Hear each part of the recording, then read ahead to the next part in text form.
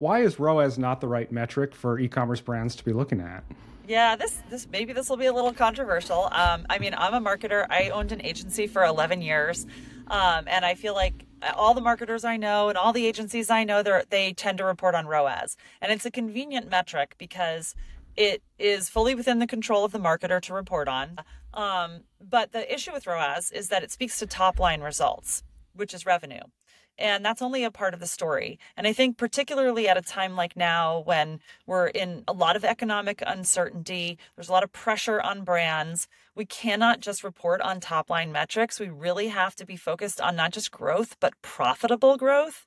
And to do that, I'm not saying don't look at ROAS, but I'm saying look at ROAS, but also you have to look at net margin contribution. You need to know how the sales of your product and how your advertising driven sales are contributing to bottom line metrics.